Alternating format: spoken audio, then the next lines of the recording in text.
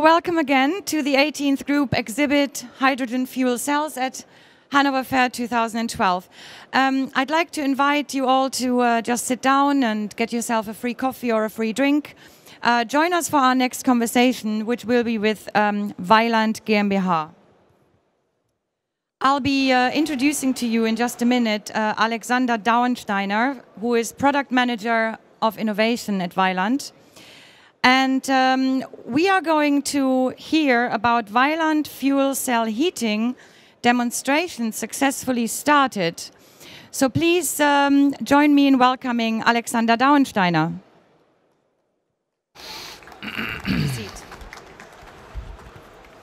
Great. Okay, I'm going to actually put the first question to you, the audience. Was there by any chance anybody here last year at the Hanover Fair 2011? Is there anyone who was here and remembers Vaillant making a promise last year? If so, can I have a hand sign? No one. Okay, well then let me tell you that they did make a promise. At the last Hanover Fair 2011, I believe you sat here and you announced that you would go and do something quite remarkable. That with your Calyx test, which was introduced last year, Vaillant would create a milestone in fuel cell heating appliances. So I just want to actually start with a little provocation and ask you, did you do it? Did you keep your promise? And if so, what happened? Yeah, indeed, we promised that this was a very important milestone last year, and we indeed kept it. Last year we demonstrated the first time a wall-hung heating appliance here at the Hanover Fair, and promised really that this was a very important milestone in the last year. And we indeed started the test in October. So this was important because it's totally different if you come from a lab demonstration to a field trial demonstration. This is a completely different approach, and therefore we are very happy that we achieved this milestone successfully in the last year. Yes. And just for those who are not in the know, just briefly in a sentence, the Calyx test, what is it? Calyx field trial is the biggest field trial for fuel cell heating appliances in the meantime in Europe.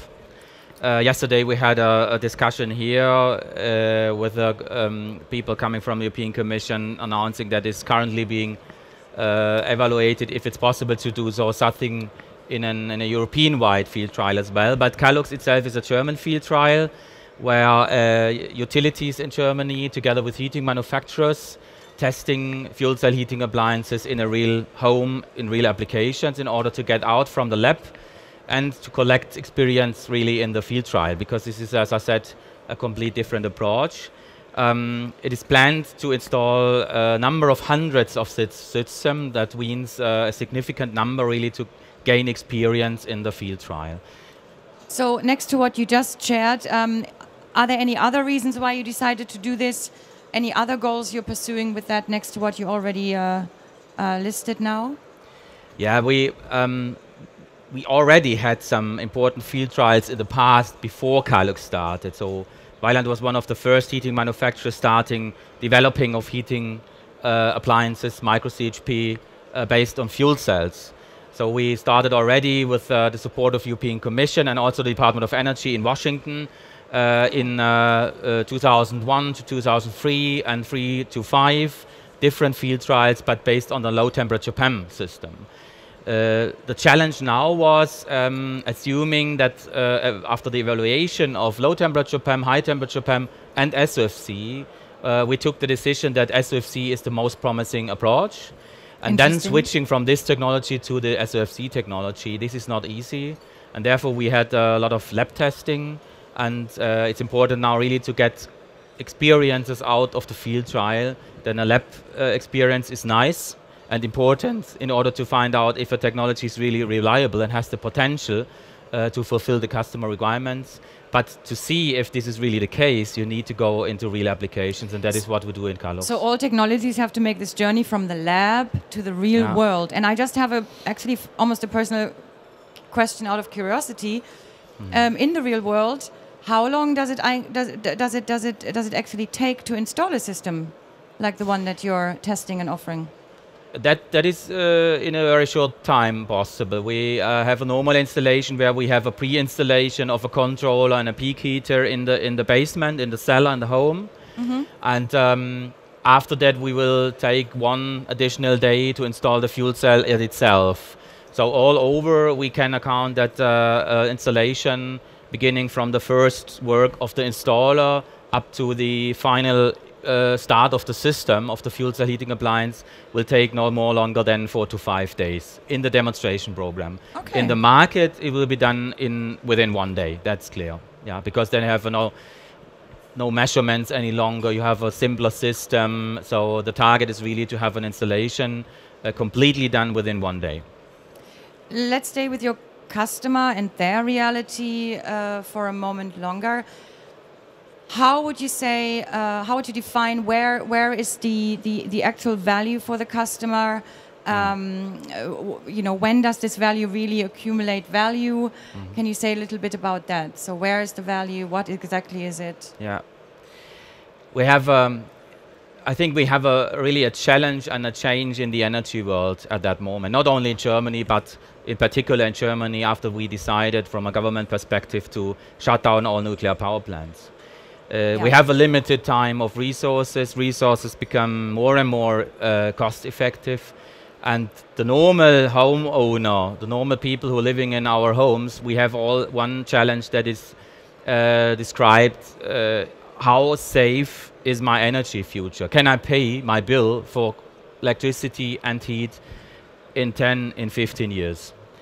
So this is one challenge we are facing, and Vaillant is one of the oldest heating companies in Europe. And we know about that customer expectation, also about the increasing customer fear. Can I really pay my energy bill in the future? First approach is to decrease the energy demand in the home. That means insulate the buildings as much as possible to decrease the demand. So efficiency. Efficiency in the home. So if you do that, and if you can do that, and oftenly it's not possible, maybe when you have an old home, you cannot really insulate that easily. If you build a new home, it's better and relatively easy. So the big market is the replacement market, where old heating systems broke down and a new system has to be installed.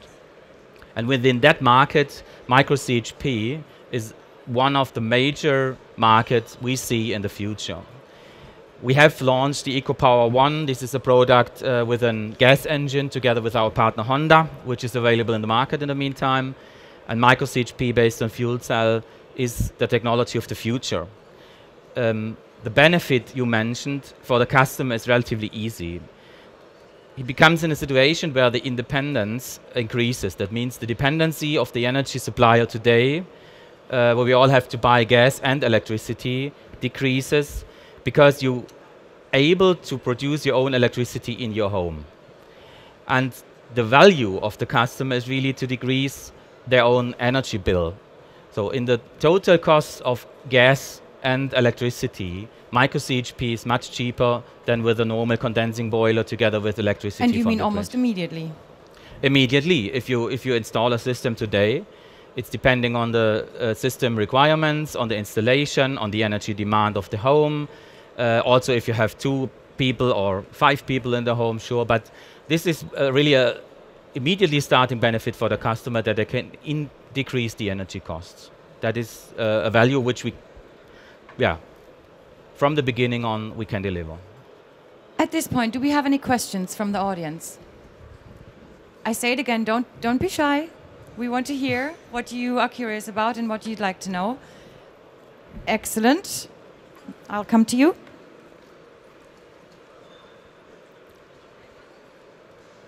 Hi, Scott Dwyer from Delta. Alexander, was just wondering what you've learned from the installers. What have they thought about the installing of the fuel cell micro CHP, and were they were they easy to encourage, or were they enthusiastic? We have both. We have installers which we need to, and this is, I think, a general requirement for the installers. We need to train them very well. This is a new technology. This needs to be explained very carefully, also with regards to the customer expectations. And it's not that easy as you install a normal condensing boiler in a home today. But within the Calux field trial, we are currently installing the systems. We have a very good relationship and partnership with the utilities. So we have a close contact to train the people very well. And if you do that, the installation is taken very carefully and very smoothly. There's no big problem. On the other side, we have really experienced that if you do not train the people very carefully, you see a lot of crazy things in the market. So this is one of the major challenges. No regards with fuel cells. This is necessary for all the different micro-CHP technologies, because as I said, this is a different approach. This needs to be planned upfront for the customer, depending on the house and the requirements. Needs to explain them very well. We do not have to overpromise something. Explain it in detail, say what he can expect, and say also what he cannot expect. We have a solution which is very attractive for the future, also for the installers, because this can also be a new business model for installers. So all over, I would say, if you train them very carefully, we have no problems in the installation. That works.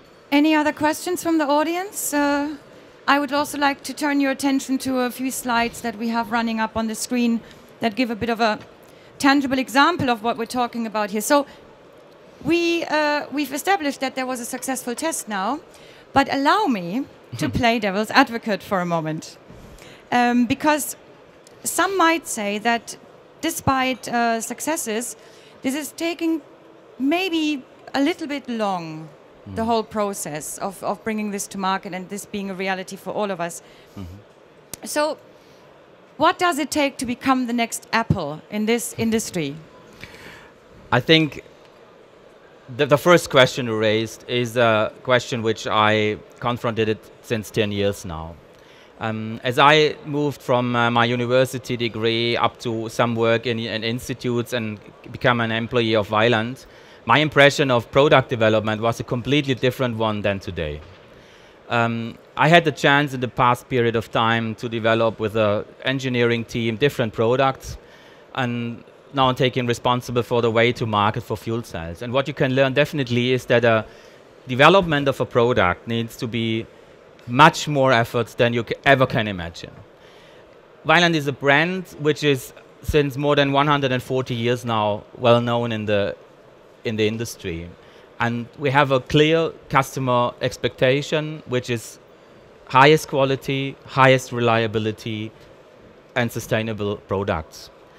And if you can fulfill this with a product, you will be successful in the future. If not, you will fail. What I definitely can say is that a normal development of an innovative approach, we are not talking about a new generation of condensing boiler here. We are talking about really what we call so far revolution in the basements today. You have to calculate at least 15 to 20 years for product development. And everyone who is involved in that industry will recognize definitely that from the very first idea to a very reliable product, the time is needed. And we are very convinced that we are in a good way. We have started the first studies with fuel cell heating appliances already in 1997.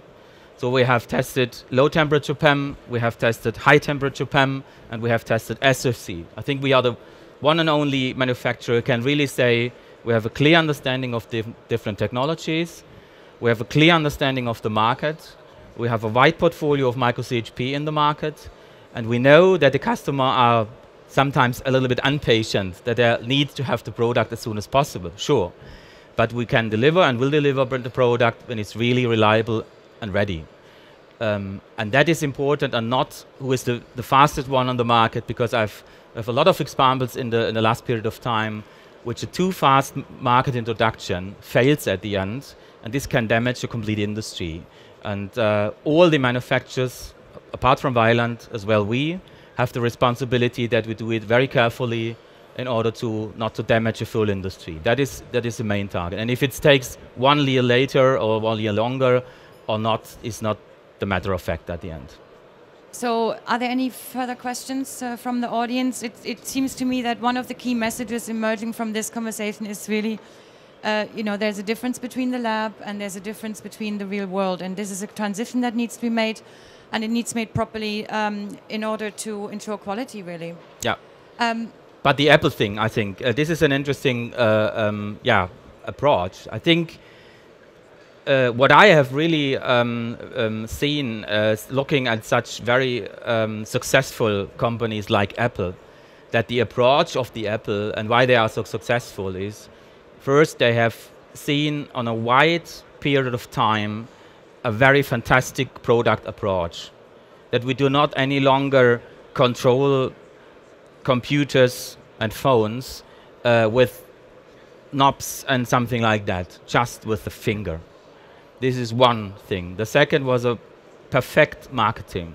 And the third one, and this is, I think, what is seen not in the first level of recognition, is that Steve Jobs and the company has really successful in control the company in that way that a certain level of freedom for the developers and engineers and controllers and all the people working for Apple has created exactly that what he has in mind long years ago, in order to say in 2000 and X we will control computers via one knob and just with the finger. And this something else is something which you have to balance with the industry, which is not easy. And I must say, we cannot compare the heating company with Apple, but a long-term development and the belief in a future, which is a vision at the first, this is one thing which we believe is an approach which we would like to follow, and which we are really convinced that we can achieve that also with this fuel cell heating compliance at the end. Wonderful. So it's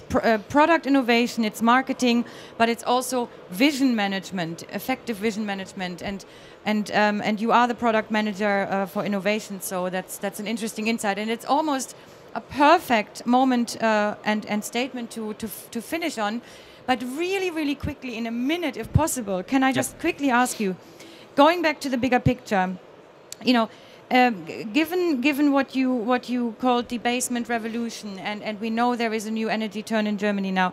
There is a national innovation program, and we're needing to focus and generate economies of scale, really. Yeah. So, with the current role of subsidy and government involvement in this industry sector, what is the strategy, in just a minute, that you can pursue to ultimately become independent of this, and so for the sustainable sector to become sustainable economically? First of all, we have a perfect strategy in Germany, perfect support of R&D and demonstration by the German government for micro-CHP fuel cells and in fuel cells general. That is great, and is very important for companies, not only for us, but also for others. The challenge now is going from the path from the technology development and R&D, from the lab in the demonstration towards a commercial product, and this is different. What we have to do now is to really get the curve to decrease costs by increased volumes. Right. This is normal for innovation. And I think we are currently working together with those partners in policy and industry to create exactly that, last defining phase for success. And I'm convinced that we are on a good road. I'm convinced that we can manage this, but do not stop now with the support. And we have clear plans to decrease funding. We are not willing to wish a 10 or 20 years funding for the end customer to pay the high costs. This has to be defined. It has to be stopped at a certain time to decrease on a certain level. But now we have to create exactly that path. Good luck, and thank you so much for joining us today. You can speak to Alexander Dauensteiner and Vaillant at stand E51 today or for the rest of the week. Thank you ever so much. Please join me in thanking Alexander Dauensteiner. Thank you. Thank you very much. Bye. Okay, a very, very quick handover now. The next session, which will start right now, will be called Energy Storage with Hydrogen as a necessary component of the German energy transformation, and will be joined by Professor Dr. K. Andreas Friedrich, Head of the Department of Electrochemical Energy Technology at the Deutsche Zentrum für Luft- und Raumfahrt e.V. DLR ITT. Thank you very much.